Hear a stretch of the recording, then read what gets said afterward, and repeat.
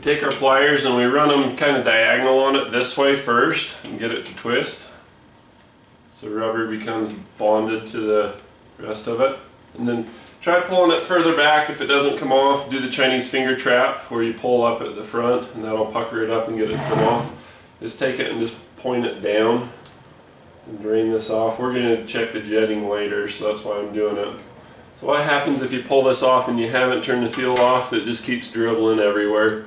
It's messy, and then you're breathing gas fumes and you won't get as good work done because you'll be high on gas. Nobody wants that.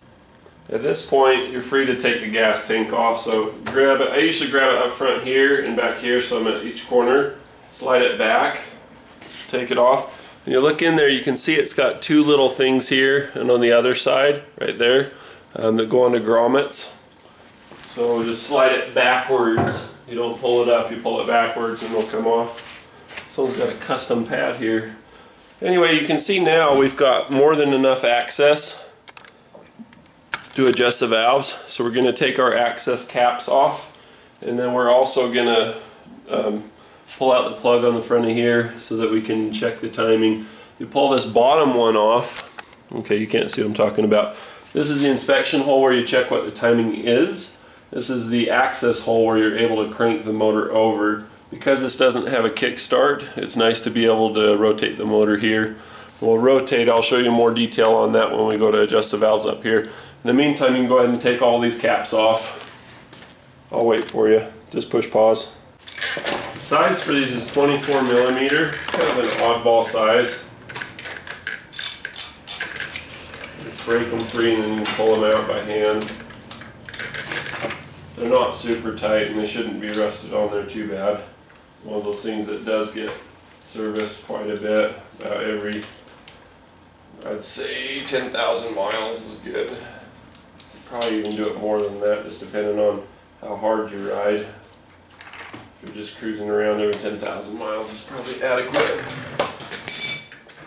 Talking real world, not repair manual says, but my repair manual says. I ain't talking about that, I'm talking about the real world. Alright, make sure that your O-rings stay in there. You can see that this one bailed out. So just make sure that you get them where they need to be. They should be kind of hard to hold on to on account of they're so hot. Because your engine's warmed up. If you went slow or took too long, oops. Not that I messed up, but oops that it's not hot when you're doing it, because you may have to do it again. But it doesn't hurt. Practice makes perfect. Do it a few times, you'll be alright. Alright, so now we're going to go down and pull these plugs down here. That top one, the inspection one's a 5 millimeter. The other one I want to say is 10 is what it is. Not right? Yeah, 10. It's just, I've been into the XR650 so long, I just don't do these big red pigs anymore. Just never see them. I think I've owned 6 or 7 of these. Well, if you count an XR650, back in 89, 88, they did a bike called the XR650. And I had one of those. That was one of my favorite bikes I've ever had. Just absolutely loved that thing. It looked like a sport bike, like a sport touring bike, but it was based on this with RFEC engine, like 6 millimeter. This happens. Alright. When you go to tighten these up, they got rubber O-rings, so you don't have to worry about killing them. This one's staying in there. Just leave that one in if it stays in. If I recall, those stay in pretty good. There you go. Now we've got access. You want to see in there? I'll show you. There'll be a mark that says T on it. We'll want to adjust this to top dead center and then check it. When you look in here, you can see that you've got a retaining nut, it's 10 millimeters, and then a regular screwdriver, and then you got to get into that with your feeler gauge. Usually I'll come in from the corner here, I'll have them bent over. Got a couple of them that are bent just for doing this. And it's the same on the front. Nothing too fancy or too complicated. So usually what I'll do is an open-end wrench. I'll break them with a 6-point socket first. By break I mean loosen them, and then we'll check it with the feeler gauges. Using a flashlight, you can see that there's a line in the top there, and you see the little T in the bar. you'll see a line go by as you rotate it counterclockwise, and then you'll see another line and then an F and then a line and a T. So the one next to the T is the one that you put it on for top dead center. There's a bolt you'll be turning it by the 14mm.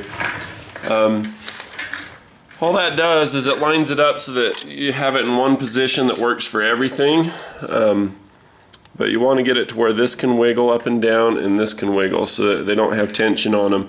You could rotate it such that these aren't pushed down, just so that they're to a point where they have the gap, because the gap will be consistent when the lobe is not on it, you know, as far as the camshaft goes. So I'll throw you in the tripod and we'll show you how to adjust this thing. I can tell already that these are super loose. These are supposed to be 0.10mm and it's supposed to be 0.12, give or take, plus or minus 0.02mm. And they're a mess. Intake's always supposed to be tighter and exhaust is supposed to be looser because it's hotter or whatever, and you need to be able to get rid of the exhaust gases efficiently. So anyway, we'll show you how this works. Okay, so here's our first one, and it's the same for all of these, so I'm just going to show you the one. This is an intake, so it should be 0.10mm, and you're going to find that on your gauges it doesn't say exactly 0.10. It's going to, like this one says 0.102mm. You can see that bottom number. And that's why there's a variance that you can do it by. As I slide this in and out, it slides super, super easy. These are actually 12, aren't they? 12mm. So you crack that loose. Gently, you don't want to mess stuff up too crazy. And then you take your screwdriver and then tighten it down onto the feeler gauge just so that it's snug. What I do is I kind of relax my fingers on the screwdriver and just tighten it down till it's just snug. I'm not trying to press a ding into the feeler gauge. I'm not trying to crush it. I want to maintain that gap, but it should have a light drag, so if you stop and start again, it should feel kind of hard to get it started again. It should kind of stick. So that one's done. We'll show you how to do an exhaust valve. It'll be pretty much the same process. For this one, we're going to do 12, and the nearest gauge that I have says 0.127. And that's okay, because we've got plus, we could be at 0.10 or we could go 0.14. It wouldn't matter. It's essentially 13 is what it is, if you're into rounding. And that fits in there. It slides good. If I stop, it locks up. So that one needs no adjustment whatsoever. So I'll reach over the bike and check the other side. And as I do this, you want to make sure that the angle isn't causing you to get a false reading. But it looks like both of my exhaust valves are just fine. That's normal. Usually you just have to do the intake ones. In this case, we had to do them a lot. So then we'll go to do the other side here. The bikes have come such a long way. I mean, back in the late 80s, I was riding stuff like this, and it's funny because you could ride anywhere you wanted to. There wasn't any of that watershed bull crap they fed us in '94. The Clinton administration, wilderness area stuff. I think he just didn't like my state, because my state never ever votes for Democrats. They're real conservative. And so we just got trashed. All the state parks got made national parks and outlawed all this crap everywhere and gave nuclear secrets to China. I mean, he was just, you know, when he wasn't fooling around with Monica Lewinsky and getting chilled out, he's doing all kinds of crap that was just New World Order-esque. Bushes and the Clintons, man, they're the two families you gotta get rid of that. I don't know why I'm putting this in the video. Anyway, that's it. We're done. Our valves are all in spec. We are looking good. So I'll just throw all this crap back together again.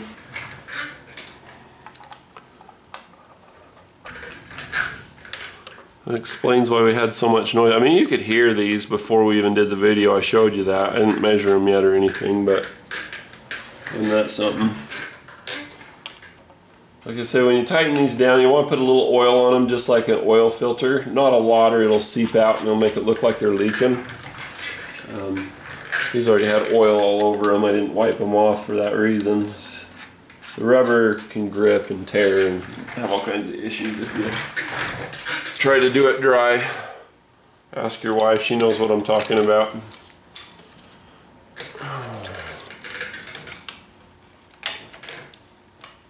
Yeah, this one's a tough one to get to. These are really soft plugs. I don't know if they're magnesium or aluminum, but they're just really soft, so be gentle with them. Throw in our plugs down low. Make sure your O-ring stays in there.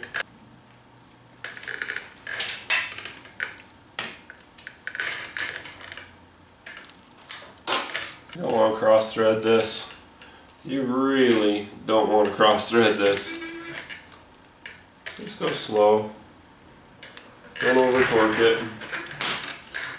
Well, that's that. It's time to put the tank back on. If you'll recall, it's got these grommets. Make sure these didn't fall off on the ground.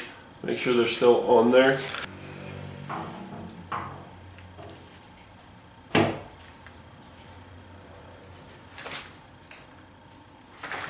Get that big fat washer and get our screw in there. Gotta get the washer in because it kind of sneaks in underneath. Alright, well, you get the idea. Same as the teardown.